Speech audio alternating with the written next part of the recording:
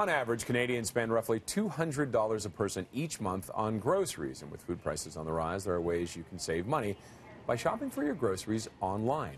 Here to share her ultimate saving tips is personal finance expert and founder of MeVest, Leslie Ann Scorgi. Good morning to you. Good morning. Good morning. We're so excited because the internet has, I'm really excited about this because there's so much you can do when it comes to shopping for groceries online, but it really does involve a little bit of changing the way you think about how you grocery shop. It changes the whole process, in fact. What I love about online grocery shopping is the ability to browse across multiple stores for the best prices. And I'll give you an example. Last week I had to buy 2 bags of cherries on 2 different days for 2 different purposes.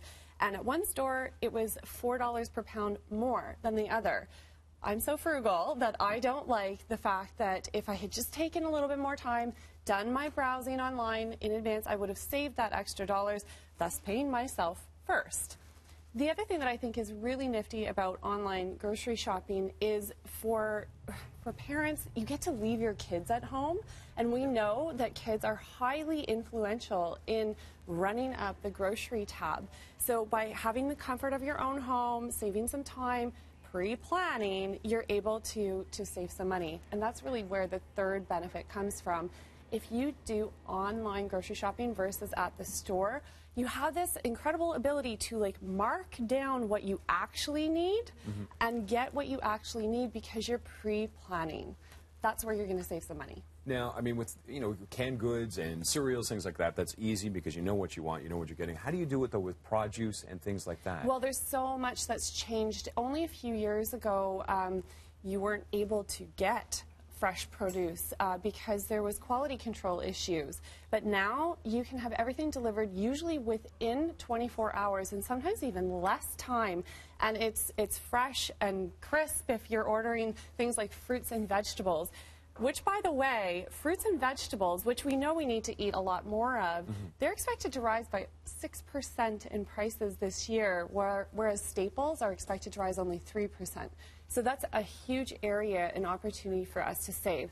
I always say that if your produce isn't as fresh as you would have liked it to be, that you should just call the retailer, get yourself a refund, or have them replace it. So they are going to pick the freshest ingredients to make sure that you aren't getting a bruised apple or something. That's right. Now, you may be a little bit more picky than the personal shopper in the store. However, if you give them some feedback, they will usually amp up the quality. And this is where we're seeing some major changes. We're seeing these retailers want to compete very diligently in the online space, so their personal shoppers, as they're putting your bag together, are shopping as if it was them. Now, I want to talk about the pricing really quickly as well, because how much money exactly are we saving? Because you have to do a little more work ahead of time. So how much money am I saving? So online shopping will help you save between 15 and 20% on your annual grocery bill. And there's 2 factors. Number one, you can do price comparisons a lot more accurately, so choosing the lower price. There's an app for that. That's right. One of my favorite apps is the Flip app. I use it often, and I look for things like coupons to compare that cherry scenario. If I had just used my app that one day to compare, I would have gotten a better price. But the other way that you're saving money is you're not wasting. And we know that Canadians throw out 20 to 30% of their groceries every year.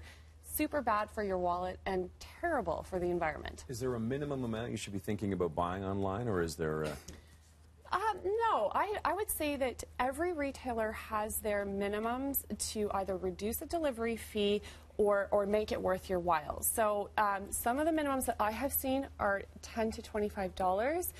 Anything less than that, you're going to be charged delivery fees if you're not picking up at the store. All right, so maybe think about that. Leslie Ann, thank you very much for joining us Thank today. you.